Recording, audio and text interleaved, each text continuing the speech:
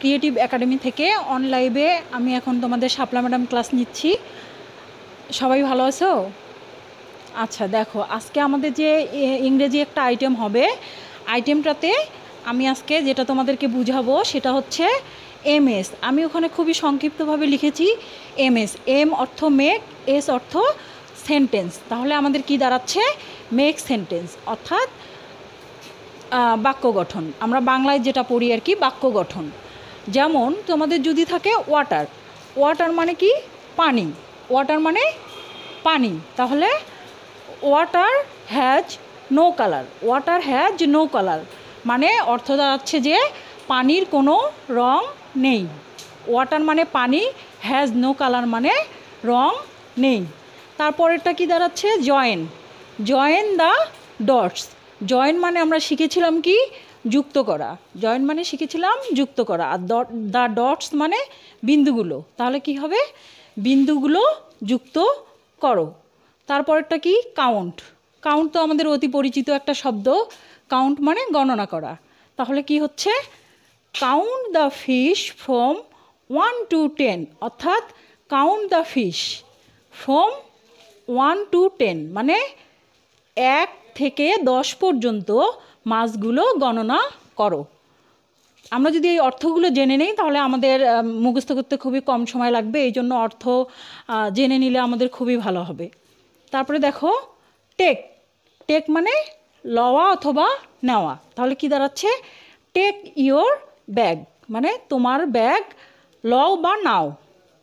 তারপরেরটা কি? গো। Go to the window.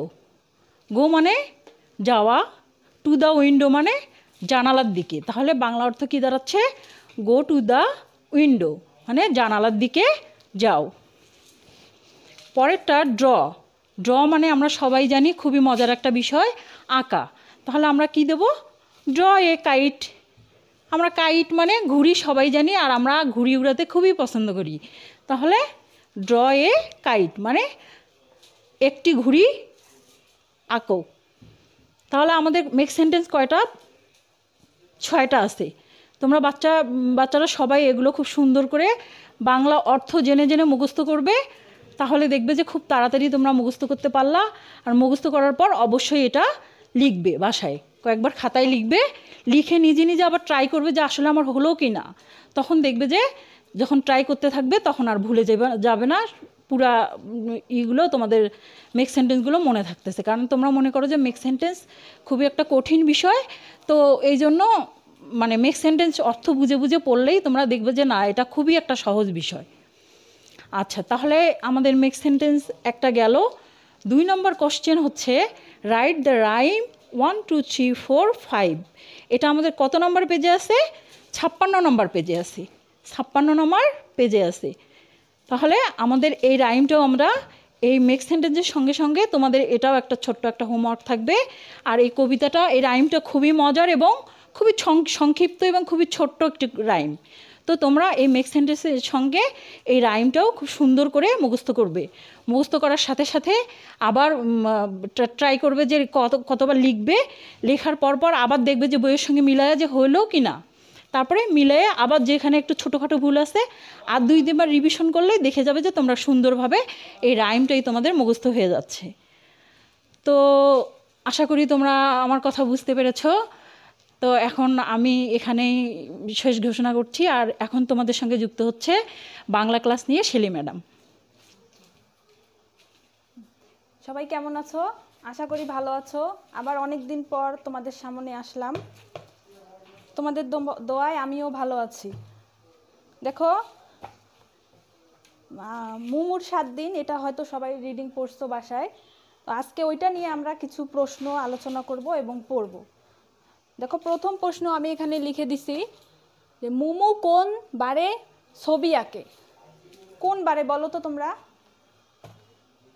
যারা রিডিং পড়ছো তারা অবশ্যই বলতে পারবা। মুমু বৃহস্পতিবারে কি করে? ছবি আঁকে। এই বারগুলো কিন্তু এলোমেলো করা যাবে না, খুব সুন্দর করে বারগুলো মনে রাখতে হবে কি বারে মুমু কোন কাজ করে। তারপরের প্রশ্ন দেখো, মুমু মঙ্গলবারে কি করে? মঙ্গলবারে কি করে? মুমু সাঁতার কাটে। মঙ্গলবারে মুমু সাঁতার কাটে, সাঁতার বানান দেখো, অবশ্যই সাঁতার বানানে চন্দ্রবিন্দু হবে। আবার দেখো গ নাম্বার প্রশ্ন কি লিখছি, কোন বার ছুটির দিন? কোন বার ছুটির দিন? এটা আমরা সবাই জানি, কোন বার আমাদের স্কুল বন্ধ থাকে? শুক্রবার। তাহলে হচ্ছে শুক্রবার ছুটির দিন, শুক্রবার ছুটির দিন। আমি আবারও বলতেছি যে এই বারগুলো কিন্তু মনে রাখতে হবে, কোন বার কি করি আমরা, মুমু কোন বার কি করে এটা মনে রাখতে হবে, না হলে কিন্তু ভুল হয়ে যাবে। এখন দেখো আমরা শূন্য স্থান পূরণ করব। শূন্য স্থান পূরণ, দেখো বুধবার নিজের ঘর ড্যাশ করে।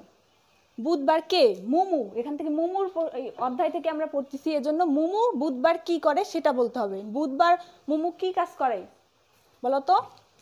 বুধবার নিজের ঘর ড্যাশ করে। কি করে? এখানে কি হবে? আমি কি লিখে দিব? সাফ করে। নিজের ঘর সাফ করে।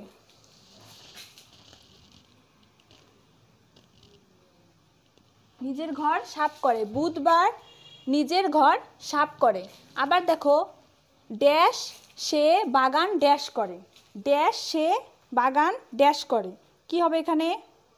ওই দিন। ওই দিন। রবিবার সে বাগান দেখাশোনা করে। তাহলে এখানে হবে রবিবার।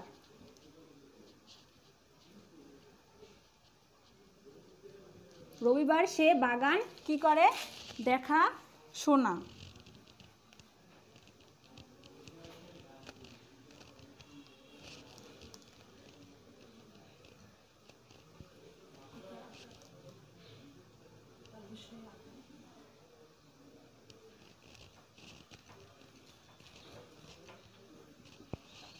রবিবার সে বাগান দেখাশোনা করে। আবার এটা কি বলছে? মুমু রোজ ড্যাশ যায়। মুমু রোজ কোথায় যায়? মুমু রোজ কোথায় যায়? স্কুলে যায়।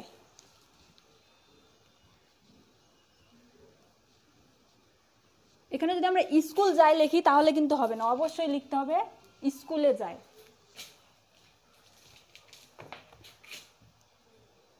আর কি করব স্যার? আশা করি আমার কথা সবাই বুঝতে পারছো, আর এটা ভালো করে সবাই বাসায় পড়বা। আর এখন আমরা গণিত ক্লাসে চলে যাচ্ছি।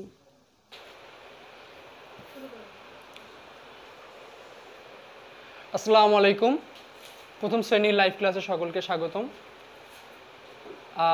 আমরা আজ শাপলা ম্যাডাম এবং শেলি ম্যাডামের সাথে লাইভ ক্লাসে অংশগ্রহণ করতে পেরে খুশি সকলেই। তোমরা দেখতে পেরেছো ম্যাডামরা অনেকদিন পরে আসছে, তারা তোমাদের লাইভ ক্লাসে যুক্ত হলেন। তো তোমরা বাংলা এবং ইংরেজি যে লাইভ ক্লাস হলো অতটুকু পড়া পড়বে। এখন আমরা চলে যাচ্ছি গণিতে। তো আজ তোমাদের জন্য গণিত যে অংশ, তোমাদের প্রথম যে প্রশ্ন সেটা একটু তোমরা এর আগে পড়োনি, এটা তোমাদের জন্য একদম নতুন একটা আইটেম। তোমাদেরকে গত ক্লাসে কিন্তু মুদ্রা এবং নোটের মধ্যে যে একটা পার্থক্য আছে সেই পার্থক্যটা বোঝানো হয়েছিল। তোমাদেরকে আবার বলে দিচ্ছি, মুদ্রা কোন জিনিসগুলো। মুদ্রা আমরা মূলত বলি যেগুলো হচ্ছে পয়সা, সিকি যেগুলো বলি, আধুলি, এগুলো হচ্ছে কি মুদ্রা। অর্থাৎ যেগুলোকে আমরা যদি মাটিতে ফেলাই দেই অথবা পাকাতে যদি ফেলাই দেই তাহলে কি করবে? একটা শব্দ করবে, ধাতব শব্দ। অর্থাৎ লোহার, তোমরা যেটাই বলো না কেন, ওই ধাতব পদার্থের তৈরি। আর নোট জিনিস কোনগুলো? নোট হচ্ছে কাগজের তৈরি। যেমন কাগজের তৈরি যে টাকাগুলো আমরা দেখি ওগুলোকে আমরা কি বলবো? নোট বলবো। এখন এই মুদ্রা এবং নোটের মধ্যে যেহেতু পার্থক্য আছে, তো এখান থেকে অঙ্ক আসতে পারে। তোমাদের অঙ্ক এইভাবে আসবে যে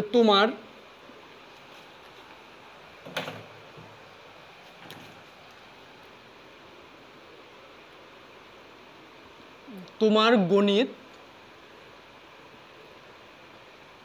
বই থেকে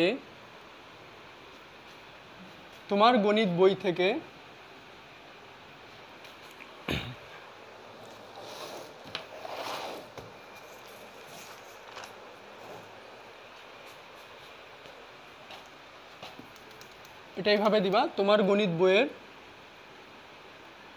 মুদ্রার যোগফল কত? মুদ্রার যোগফল কত? এখন কালকে আমরা কি একটা ধারণা পেয়েছিলাম যে মুদ্রা কোনগুলো? যেগুলো কি ধাতব পদার্থ। এখন এই ধাতব পদার্থ মূলত কত কত টাকার হয় সেটাও কিন্তু আমরা একটা ধারণা নিয়েছিলাম। তাহলে ধাতব পদার্থ কত কত টাকার হয় এটার যদি আমরা একটা সমাধানে চলে আসি,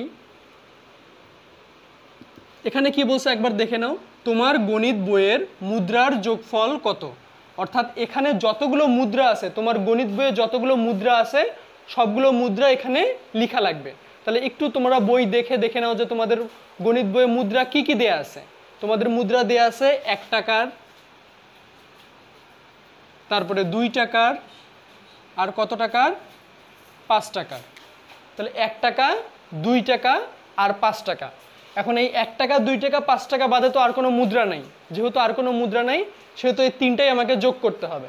তাহলে যোগ করে দাও, 5 আর 2 কত, 7 আর 1 কত, 8। তাহলে 8 টাকা হয়ে গেল আমার অঙ্ক। এখন এটাকে অতএব লিখে দেওয়া লাগবে। অতএব এখানে বলছে তোমার, আর এখানে লেখা লাগবে আমার গণিত বইয়ের মুদ্রার যোগফল 8 টাকা। তো এটা ছিল তোমাদের জন্য প্রথম অঙ্ক। তোমরা চাইলে এটার একটা স্ক্রিনশট দিয়ে রাখতে পারো।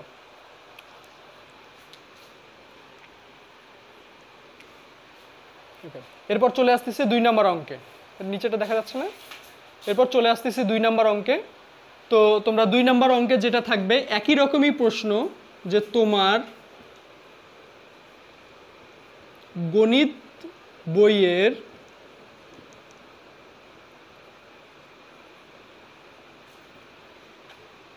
নোটগুলোর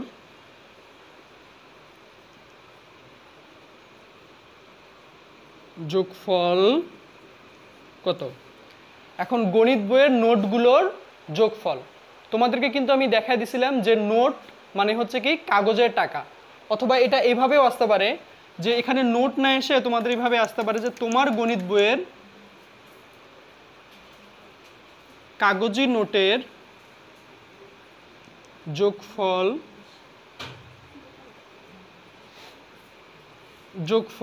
কত। কাগজি নোটের যোগফল কত। তাহলে কাগজি নোটের যোগফল, তাহলে কাগজি, তাহলে তোমরা এটা দেখে বুঝতে পারতেছো যে যেই নোটগুলো কাগজের তৈরি। তাহলে কাগজের তৈরি নোটগুলো কোনগুলো, যেমন 1 টাকা। 1 টাকা তোমরা অনেকেই দেখেছো, অনেকেই দেখো নাই, কিন্তু তোমাদের বইয়ে কিন্তু দেয়া আছে, তোমরা দেখে নিবা। 1 টাকার একটা কাগজের নোট আছে, 2 টাকা, 5 টাকা, আর কত টাকা, 20 টাকা, 50 টাকা। এখন 50 টাকা পর্যন্তই কিন্তু তোমাদের বইয়ে দেয়া আছে, কিন্তু 100 টাকাও হয়, 500 টাকাও হয়। কিন্তু এই 500 টাকা এবং 100 টাকা তোমাদের বইয়ে দেয়া নাই। যেহেতু বইয়ে দেয়া নাই সেহেতু আমরা লিখবো না। কেন লিখবো না? কারণ এখানে বলেই দিছে যে তোমার গণিত বইয়ের, মানে শুধুমাত্র তোমার গণিত বইয়ে যেই নোটগুলো আছে সেই নোটগুলোই নিতে হবে, বাকি নোট নেওয়া যাবে না। তাহলে যেই নোটগুলো আছে সেগুলোরই যোগফল বের করি। তাহলে এটার সমাধান কি হবে? সমাধান ঠিক উপরেরটার মতোই আমরা করে দিব, যে 1 টাকা, তারপরে 2 টাকা হয়, 5 টাকা হয়, 10 টাকা হয়, 20 টাকা হয়, 50 টাকা হয়। 50 টাকার বাহিরে কিন্তু তোমাদের গণিত বইয়ে আর দেয়া নাই। যেহেতু দেয়া নাই সেহেতু আমরা আর যাব না। তাহলে এখানে টান দিয়ে দাও। তাহলে 5 আর 2 7 আর 1 8, এখানে আসলো 8, আর এদিকে 5 আর 2 কত, 7, আর এখানে 8, অর্থাৎ 88 টাকা। উত্তর 88 টাকা। এখন এটার অতএবটাকে কি লিখবো? আমার গণিত বইয়ের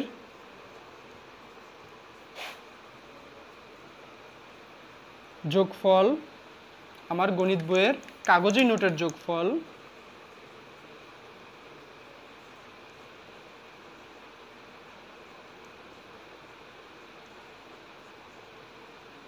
যোগফল 88 টাকা। তো তোমরা চাইলে এটার একটা স্ক্রিনশট দিয়ে রাখতে পারো।